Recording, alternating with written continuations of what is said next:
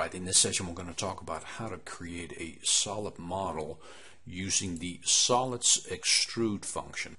Everything that you see on the screen right here was created using that SOLID EXTRUDE function and all the features inside of it. So we're going to learn how to create these pockets and how to do the fillet radius on the corner and inside the pocket, and these bosses standing up and some holes drilled all the way through.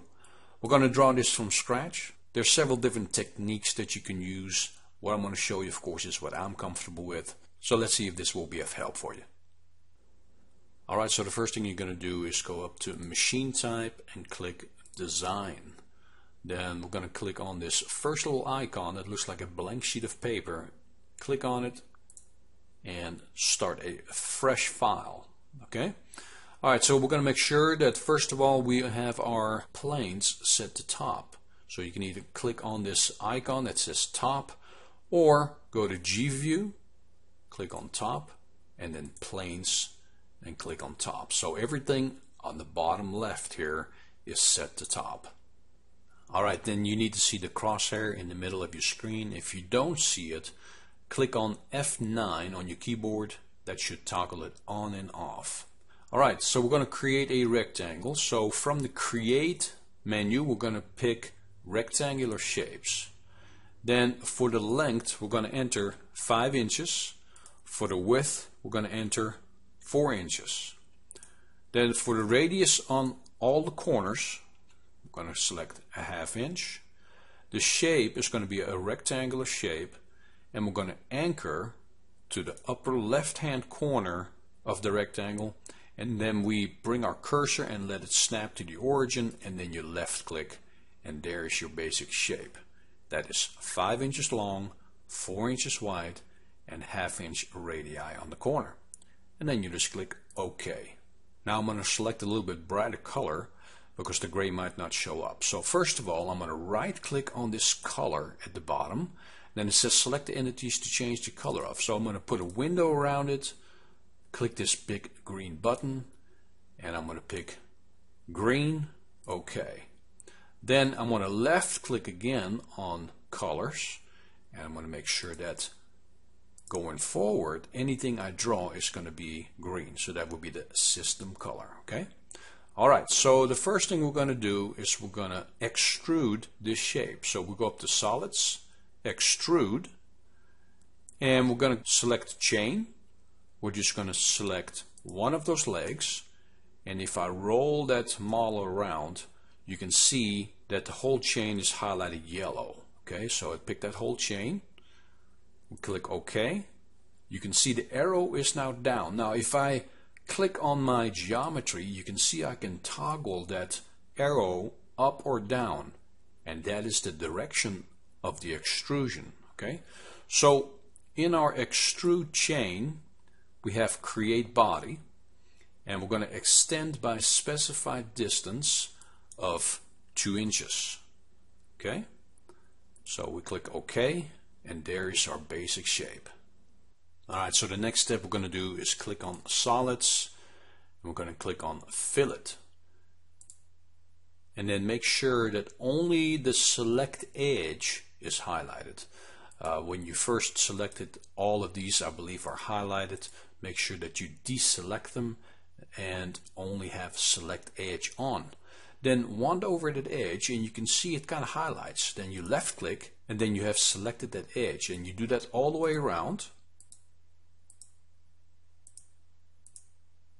Okay, and then we click on the big green button and it says fillet, constant radius of 0.125, and click OK.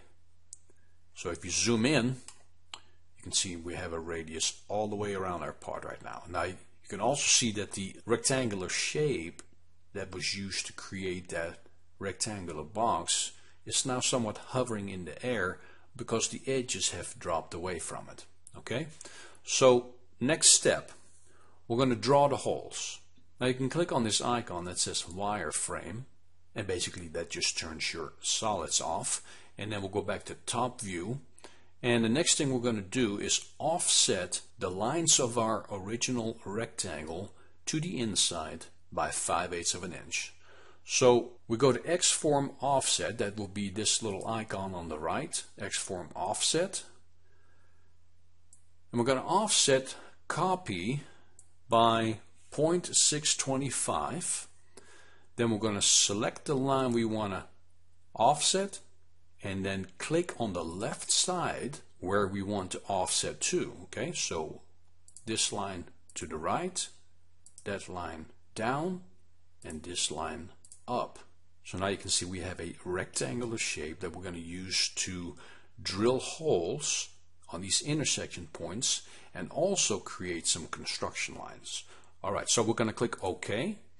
So from the line menu, we're going to create a line from this corner to this intersection, and from this intersection to that intersection. So now this intersection in the middle is smack in the middle of this part, and the intersections of these lines are the intersections where the holes are going to be located. So we click OK to get out of this mode. Next, we're going to click on Create Circle using Center Point. Now notice this field up here is highlighted red. That means it's locked. To unlock it, you just click on Diameter. Then you can change it. We're going to create a 1/2 inch diameter hole, and then we're going to lock it again by just left clicking on this icon. And you can see the circle is kind of following anywhere my cursor is. So I'm going to zoom in to that intersection and let it snap to that intersection, and there's one hole. The next hole, next, and the last one. And then click OK. Alright, so the next step is we're going to extrude those holes all the way through the part. So from the Solids menu, we pick Extrude, we pick Chain, and we're going to carefully select those 4 diameters that we just created. Now notice the direction of the arrows as I select the holes. If we roll our model, okay, and we click OK, notice we have 1, 2, 3 arrows pointing down and 1 pointing up. And that's the way you select the geometry. Sometimes it interprets it as if it's going the other direction. So all you do is zoom in, click on that geometry again, and make sure that all 4 arrows are pointed down, because that's the direction that we want to cut the holes. Okay? So from the Extrude Chain menu, we're going to select Cut Body, and instead of a specified distance, we're going to select Extend Through All, and then click OK. So there's a preview in the wireframe model, and then if we click on Solids, you can see we now have 4 holes all the way through. So next step, we're going to chamfer the holes. From the Solids menu, click Chamfer, One Distance Chamfer, and then it says Select Entities to Chamfer. Again, make sure that you only have Select Edge highlighted. Then we're going to pick each hole, just like that, and click the green button that says End Selection. And the chamfer is going to be 60 thousandths.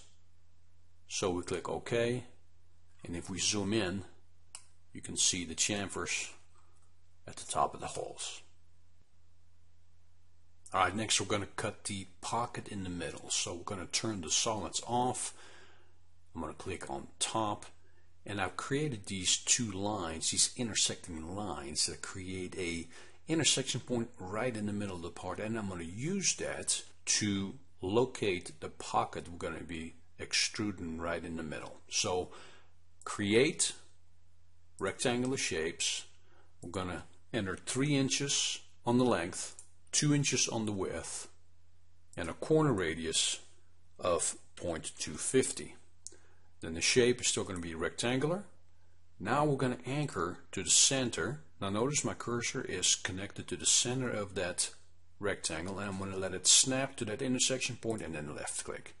And there is my pocket. You can see the 3x2 shape and then the corner radii. So we'll click OK. We roll the model. I'm going to go to Solids, Extrude, Chain, select that whole rectangular shape, click OK. You see that the direction of the arrow is correct. We're going to cut the body. We're going to go back to Extend by Specified Distance, and then enter 1 inch. We'll click OK. So you can see in the wireframe it shows a 1 inch deep pocket. We turn the solids back on and the pocket becomes visible. So next we're going to put a radius at the top of that pocket. I'm going to select solids, fillet, and fillet radius. Select entities to fillets. We know that we have to select the edge all the way around. So let's zoom in, let it highlight, and left click, and we did it all the way around, and then we click the big green button. It's still set from the previous radius that we created on the outside of the part to 125, so we click OK, and there's a 125 radius. Then we're going to put a fillet at the bottom of the pocket. So back to solids, fillet, and now face to face fillet.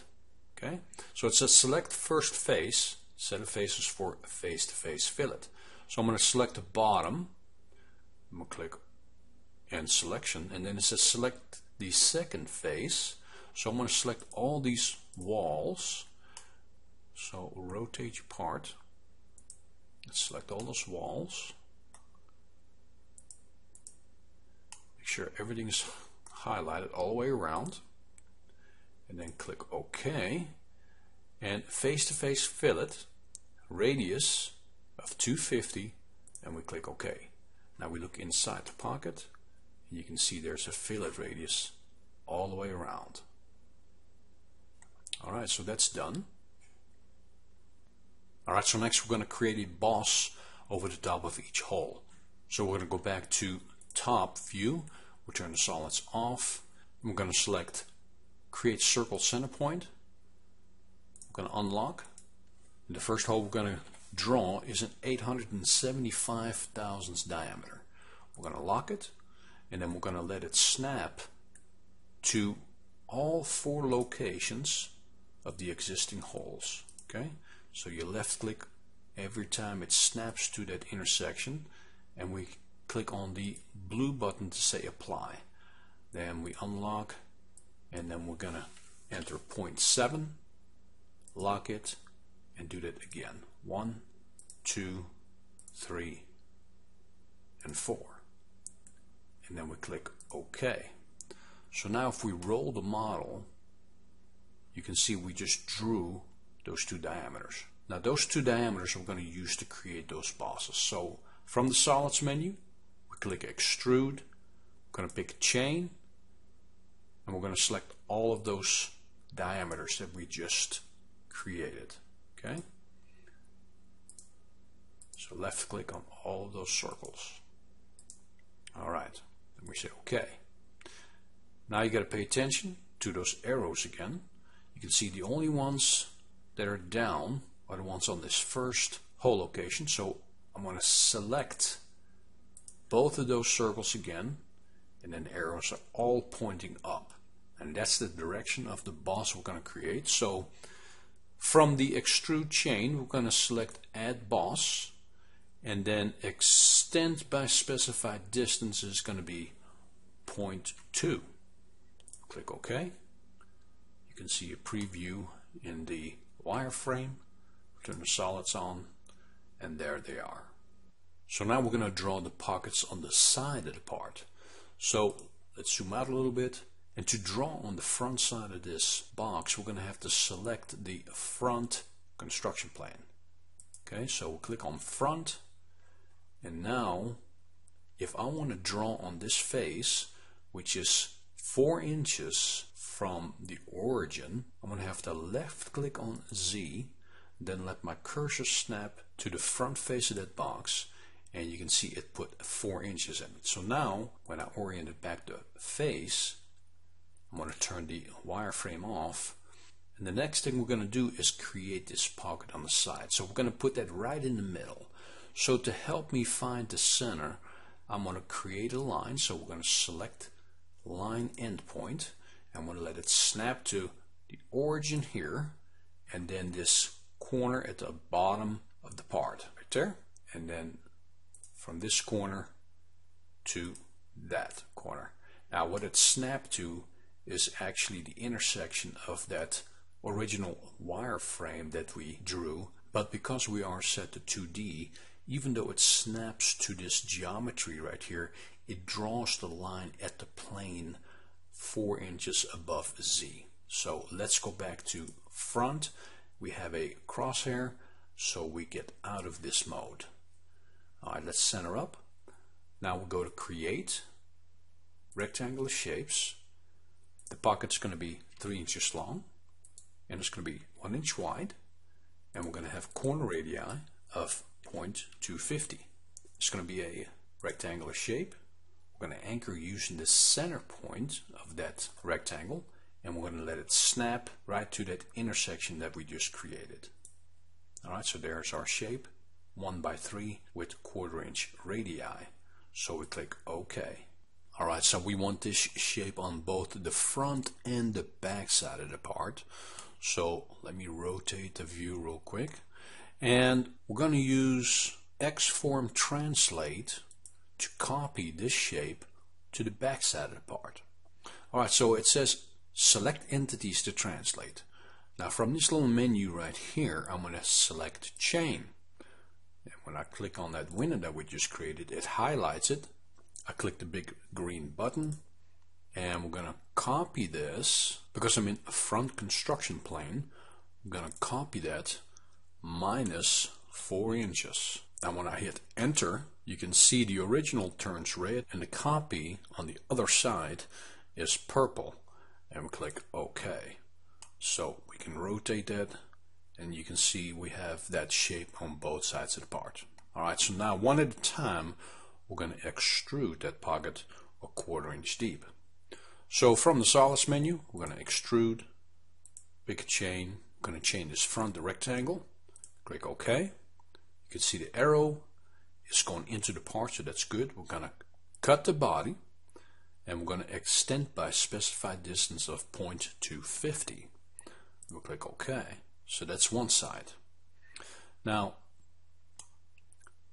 even though this is on the back side, we can use the front construction plane to cut this pocket because it is parallel to the front construction plane. So again, from solids, extrude, chain. I'm going to pick that chain, click OK. So again, I'm going to cut the body, extend by specified distance of 0.250, click OK, turn the solids back on, and you can see we have a pocket on both the front and the rear. So all that's left is the pockets on the ends. So for that, we're going to select right plane, zoom in, we're going to turn the solids off, we're going to select lines, and again we're going to create a crosshair. But before we do that, we're going to have to make sure that the Z is set to this right face.